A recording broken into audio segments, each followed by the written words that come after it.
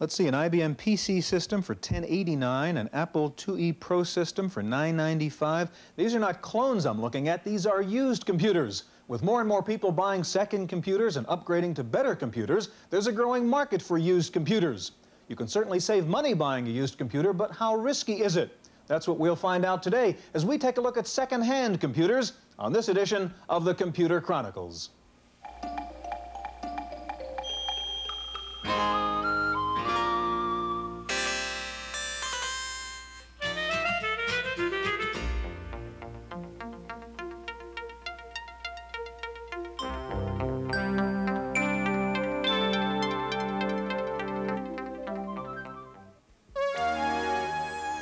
The Computer Chronicles is made possible by Leading Edge, makers of IBM-compatible computer systems, including Lotus Lookalike Spreadsheet, word processing with spelling correction, communication software, and Hayes-compatible 1200 baud modem. Leading Edge with over 1,000 service centers nationwide. Additional funding is provided by McGraw-Hill, publishers of Byte. Byte's detailed technical articles on new hardware, software, and languages cover developments in computer technology worldwide.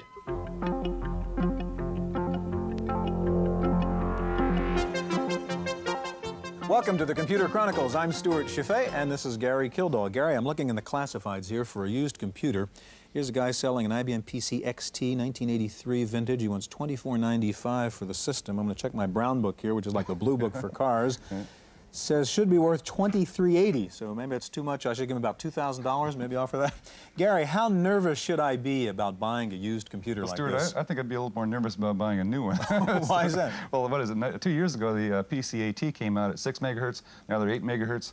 16 megahertz and so forth. Even the new 386 processor, starting out at 16 megahertz with a promise of 24. So it's hard to tell what's coming up. Maybe you're better off buying a used one. Okay, well, if you're interested in buying a used computer, we'll show you how to find one. We'll show you how to check out that used computer before you buy it. And if you're interested in selling your computer, we'll give you some advice on that too. Now, one way to buy or sell a used computer is to go to a computer swap meet. We went to one, and here's what we found out. If you like bargain hunting, you'll enjoy computer swap meets. They're notable for their eclectic mixture of merchandise, new and used, from printer ribbons to complete systems. But in spite of their homegrown appearance, swap meets are shaped by the volatile computer market, and dropping prices are shifting the balance between new and used gear. Yes, I would say about 90% of the people here sell new equipment as opposed to 10% selling used equipment. 3 years ago, we had many more used equipment sellers, and as the prices started to drop, the used people started gradually switching over to maybe some of the lower-end new equipment, and now it's gone full circle and it's mostly new equipment. The changing fortunes of hardware manufacturers left a lot of early computer owners out in the cold without any software or support. For those orphaned users, computer trade fairs and swap meets are one way to find help. They find this to be a very valuable place to find software for those computers. We have in this show today 3 wholesale software dealers who buy out-of-date inventory and bring it to the shows to sell. So they might have several thousand pieces of obscure software. As for the individual vendor of used equipment, swap meets are an opportunity to present even a small collection of gear to a large group of customers. For them to see 4,000 to 5,000 people who are looking to buy a product in one day is quite an advantage to them as to what they might be able to see in their store, maybe a couple of hundred people. Also, it's a good place to get rid of inventory that they want to close out prices on. Even with the shift in sales created by dropping computer prices, brokers estimate that up to 40% of the installed base will be resold in the next 2 years. As more people buy computers, more used computers become available.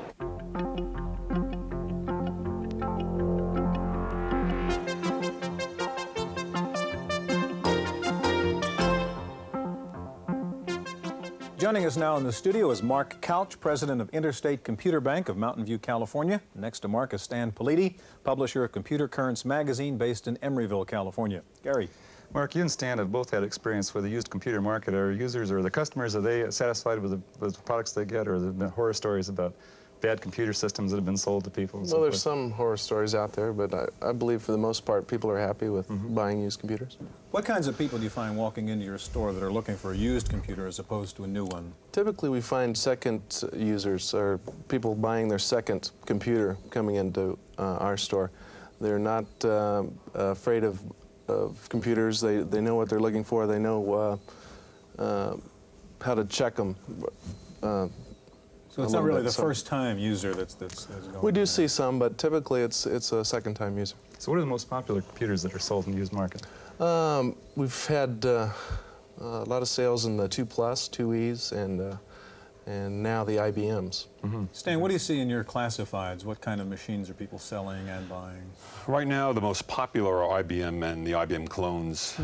We find that all of a sudden we'll get a whole bunch of compacts or a whole bunch of printers at one time. We've been trying to figure out what the trends are, but it's really hard because it doesn't last. The next issue, then maybe modems are predominant. Can you tell how easy it is for people to sell the used computers? I mean, you have to run an ad for a couple of months, or is it 1 week? Generally, one issue is all it takes. Very seldom do we have anybody coming back for more than, to advertise in more than one issue. They tell us they're able to sell it that quickly. Are there other ways that people are selling computers now, other than classified ads or in the stores? For example, on online systems, things of that sort? Some people are doing that on bulletin board systems. They're able to sell it that way, or they go to the computer swap meets. They'll put it on the consignment table, things of that nature. It depends on how much time you're willing to take. You know, how valuable is your own personal time. How about software? Do people sell used software also? We get some of that. Is that right? Okay. Wonder where they get it, huh? Really, I can't imagine. Apart from the online services, which we're going to take a look at a little bit later in the program, you guys really have different approaches to selling used computers. I want to hear the advantages and disadvantages. We have viewers who are thinking about buying a used computer. What are the relative merits here of buying it through the classifieds directly from the seller or going to a middleman like you, Mark? I think we actually we deal with the person one-on-one. They come into the store. We warranty it ourselves. We are in a location they can come back to for help or other products. And but odds are they pay more for it when they go to you, don't they? it depends. Through the classified, they might pay more, they might pay less. It really depends. For example, what would a machine like this cost? This is an IBM PC. PC 8088 based. Right, that's correct, with a IBM color monitor. We sell that for about $1,300. Okay, and you just pulled this out of your store, in That's fact. correct. And what would the comparable new price be on a similar Somewhere machine? around $1,600, $1,650 So would be a new considerable system. saving. That's right. What about the classified? People satisfied there? I mean, do they save money, in fact, buying through the classifieds as opposed to through a store? Not necessarily. It really depends. Going to someone like Mark, you're going to get your cash very quickly. You don't have to take the time. It really depends, again, on your own personal time. It's like selling a used car. You can go to a used car lot, get your money right away, or you can take the time and trouble to do it yourself. Where do you get your computers that you sell? Who sells them to you, Mark? We have a number of sources. We have individuals that call up wanting to sell their units. We also deal with larger companies getting rid of computers and upgrading. Also, we deal with retailers who are overstocked with later products. Now, one of the problems, of course, that a customer is concerned about is that how they're going to make sure that the machine they're buying is a good shape. You have a program here that helps you out? Yeah, what we use to check the drives is a program by Dyson called Interrogator, and it goes and it checks the drives without opening up the equipment. You can check it and. Could you run it for us and let's check out? Let's see if I'd buy that machine that's in your store. Okay, sure. Go ahead and set it up here, and it's testing certain criteria now on the drive: spindle speed, centering, radial alignment, azimuth alignment. And if all the letters stay white, you know those are good. Right. Are you testing drive A right now? Drive A, and it comes up and says drive has passed all tests. And we can go to B and do the same thing, changing the disk here. I take it the drives might be one of the more vulnerable parts of the machine, right? Since it's got the mechanics in Yes, it's the mechanical part of the system. I think a lot of us have computers that have one disk drive that doesn't quite work right. Right. Always copy on your we see compatible. something other than white here. Okay. These are out of spec, so they show up in green, and it tells you at the end of the test that the drive has failed. Now, I take it if somebody walks into your store, they can run this disk and sort of check out the drives. We do it before we buy any of this equipment. We make sure that it works when we sell it. So. Are there any other checks that a customer should go through? Or? Sure, there's, when you boot it up, it'll check the memory test by itself, so you want to make sure that it does boot up and it does read the DOS disk. Can we do a RAM check? I think you have a routine you can Sure. run here that will check the RAM in that Sure. machine.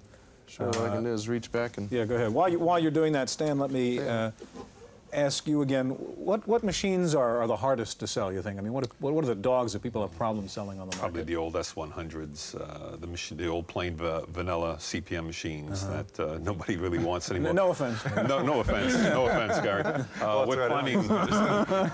We're finding that people are selling not to get rid of their machine and get out of computing. They're really selling their machines to upgrade to a better system. Is there much of a used market for the lower cost machines? I mean, people selling Commodores or Ataris or... We don't get too many of those. We also find that a lot of people are giving their machines away to nonprofit groups and taking the tax deduction on it. In fact, we have a lot more people advertising computer currency, a lot of nonprofit groups looking for donations. And for some machines, you're better off doing that than trying to sell it because you can get more from as a tax deduction than you can cashing out. Is your RAM test working there? Yes. What do we find out? It showed up with a parity check error. Right before this, there was an address that it gave of the actual RAM chip that did fail. And there's a way from that address to determine what chip number, did fail. what was the address? It was 2004 with a 201 error following that. So the 201 says that there is a RAM error, and the 2004 describes where that RAM error is on the motherboard. And what would you do if you found that? So on the motherboard, the first two digits describe which bank of RAM the error occurred. And since that was a 2004, it would be in the third bank. And the second two digits describe which row. So 04 would be this fourth row, so it would be this chip here. And what would it cost to repair that? Typically, well, the RAM chip itself, only you can buy them for around $1 now. So. Okay, so it's not a major problem. Just go in and fix it. Right. Okay, gentlemen, thank you very much. Now, we're going to find out a little bit more soon about how you kick the tires of a used computer, and we'll take a look at an online service, a bulletin board that gives you information about buying and selling used computers. But first of all, what happens when your used computer becomes an orphan? Well, Wendy Woods has that report from, well, I guess you'd call it an orphanage. They're called orphans, computers that are no longer being made by companies that no longer exist, like this executive from Osborne. If it breaks down, you'd better know how to fix it yourself or know somebody else who can do it. Or join a users group. This is the San Mateo, California affiliation of FOG, or First Osborne Group, which has 135 U.S. and 22 foreign chapters. Each month, members gather to hear speakers, make their own copies of public domain software, exchange information, and get help. This modem should work on other CPM machines, shouldn't it? Best of all, users groups offer support with software and hardware that often cannot be found anywhere else. In this group, 2 of the members have their own businesses repairing Osbornes, and they bring their tools to the meeting. I know when I started, I got all my questions answered within the first couple of meetings. Then I came back with another round of questions. And after a while, you start answering questions and you pay back what was given to you. More than 1,250,000 Osborne computers were sold before the company went bankrupt in 1983. Since then, the users groups have kept the machine alive. It's just because the companies went out of business, it doesn't mean their products aren't still out there and doing a good job. I use mine sometimes 12 hours a day, 7 days a week, and in the 6 years, it's never given me any trouble. So I'll keep it until it dies. For the Computer Chronicles, I'm Wendy Woods.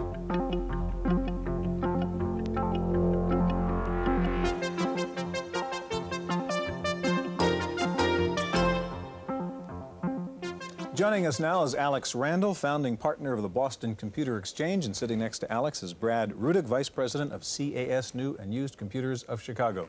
Alex, we've seen 2 examples of how to sell computers at a computer store and also with classified ads. Now, you have another alternative also, huh? We approach it differently. We're an online service. We're available all over the world, and people can log on to our database and find out what equipment's available for sales. We can do a search right here online where it is as though we've just called up the service, and it's now coming back and saying, do we want to search? We want to do a search.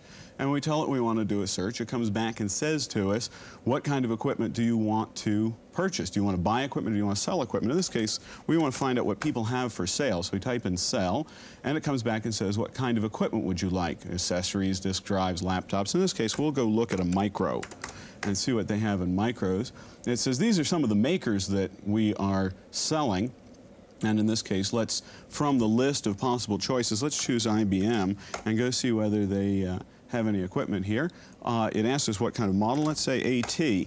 And of course, we could have said PC or XT. At this point, it says what is the highest price you'd be willing to pay if you were buying, what's the lowest price you're willing to take if you were selling. So let's put in, let's just see whether there's some IBM ATs there under $5,000. And then it says, you've completed an entry, and it starts processing that information. It does a search. Turns out there's 7 of them listed here, and it says which one would you like to look at. So we come back, and here is an IBM AT for sale. It was listed in the middle of the summer. It's got 512K, a 20 meg hard disk, a Pro printer, a color monitor, DOS 3.1. It's 10 months old, and it's available for $3,400. And we could go ahead then and look at another one, and it would come back and say this other machine listed on another date. It's an IBM AT68 model with 256K, 1.2 meg drive, has no software. He's willing to accept $2,700 for it. So this way, somebody can log onto the service and see what's available. This brings up a good point. With the current IBM PC clones coming at a fairly low price, what does that do to the used computer market? Well, the used computer market always stays just a little bit under whatever the current IBM prices are. So when IBM announces a drop, the whole used computer market drops by a few. But what about clone prices? I mean, how do you compare that? We normally find that a new clone sells for about the same price as a used IBM PC, so that they're comparable in price, and it's usually about 20 or 30% below what current list price is for that same equipment. Brad, what should we talked about this earlier, but what should a customer look for and avoid buying? there are several items that a customer should look at in a used computer. Number one, first and foremost, I think the most important is to make sure that all the manuals with the software and especially the operator's manual are present on the system. That's very important because it's very difficult to purchase them outside of buying the computer. And of course, there's other things you want to check, make sure the cables are all complete, there are no burns in them, and make sure they're all there, such as the keyboard, the monitor cable, and if there's a printer, you want to make sure the cable's there also, because they can cost anywhere from $30 to $50. You also want to make sure you copy from one drive to the other, because what that's making the drives do is it's making them read and write, as opposed to just reading information from a program. Alex, could I ask you to sign off here? Sure. So we want to get the computer set up for Brad, who's going to run some diagnostics for us. And while you're doing that, let me ask you, what's the size of that database usually at any one time, We Alex? keep about 1,000 machines on hand at all times, and what we consider a kind of virtual inventory. So there's always about 1,000 pieces of equipment from every major manufacturer. And what's the deal? I mean, what does it cost to use that service if you're a buyer or seller? Well, we charge sellers a 10% commission. We charge buyers nothing. So it costs nothing to find equipment. It costs nothing to list equipment with us. And we make transactions for 10% of the selling cost. Is there a problem being a national database? And then, I mean, I can never really get to play with the computer if I'm in San Francisco and I'm buying it from some guy in Boston. Well, our business is to be the neutral intermediary to make sure that you're happy at the end of the transaction and that the seller's happy at the end of the transaction. So we're in the position of really being a neutral party to ensure that everyone comes out of the deal happy. Brad, Gary mentioned the low-cost clones as an alternative to buying a used IBM or something like that. You sell both new and used computers in your stores in Chicago. Regardless of what kind of machine you're buying, what can a buyer do to test out the machine before he buys it? A good way to test a computer is to use a diagnostic diskette. And what that is diskette you insert in the computer, and it electronically analyzes the system configuration and all the different computer components. Okay, you've got the diagnostic one in this leading edge, and show us, for example, the kinds of things you could test on this machine. Okay, well, we've got, as you insert the diskette, it automatically analyzes what you have, and it gives you a list. Here we have a list of a clock, a keyboard, printer, and so on. We'll hit the F2 key to examine the keyboard. We get a series of spaces, each denoting one of the keyboard keys.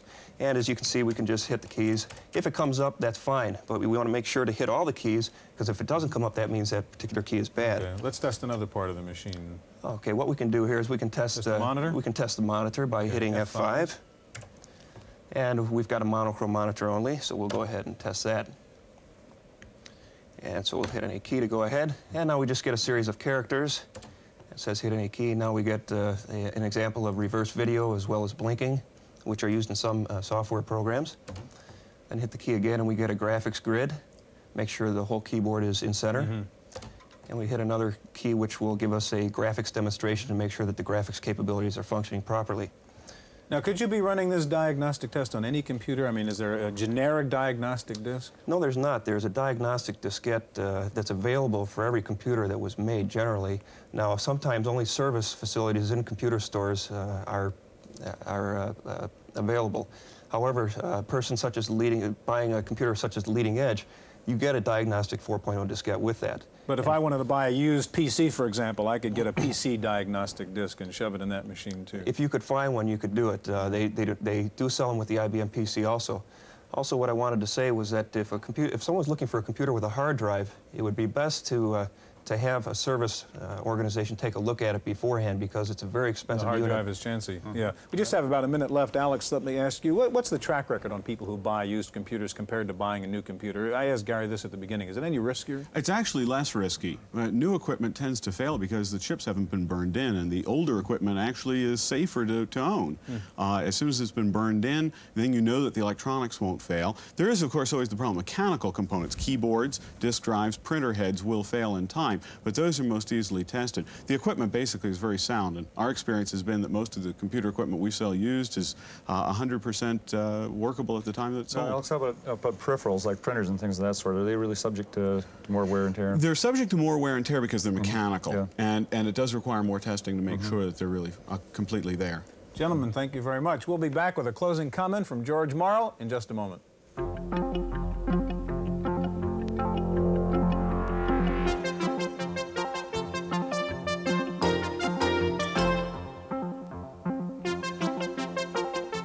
We've got George Morrow here with us. George, we've heard a lot of people during the last half hour say that it's almost better to buy a used computer than to buy a new computer. Do you buy that? No, I don't. I don't. Why? Well, there's a couple of reasons. It isn't all negative, but look, for a good used computer market, you got to have lots of customers, and we don't have that yet. I mean, nothing like used cars. You don't have manufacturers that support their used computers. I'll really believe a used computer market when I see IBM saying, look, we'll take your trade in and then we'll sell it. That hasn't happened. Like the auto market. On the other hand, there's been a real durable market in used mainframes, in large tape drives and disk drives and things like that. So there is a market there. But I'm afraid at the moment it's kind of selective. Now, the new machines do have new features and benefits. Yes, that's right. Look, the features change tremendously. On top of that, the prices are going all over the place. I think if I were going to buy a machine, I'd buy a new one. It isn't. Now, on the other hand, look, who are the main customers for these used computers? The second-time buyer. So that says there is a market there. I just don't think it's like used cars, and I don't like to see it promoted like that. You had a question about prices, Gary, you wanted to ask. Well, if we take a look at these clones that are in here now, we talked about the clones, and they're selling in around the $1,000 range. What's that do to the price of an old PC that you paid a couple thousand? I think it's got to hurt it, because, look, if you understand the clone market, one of the things the clone guys have done real well on what? On pricing themselves 20, 30% under IBM and giving you more features. So if I say a used computer is the same price as an IBM, so what? So what? I'd rather have the clone. George, Gary, we're out of time. And we'll be back in just a minute with this week's Computer News.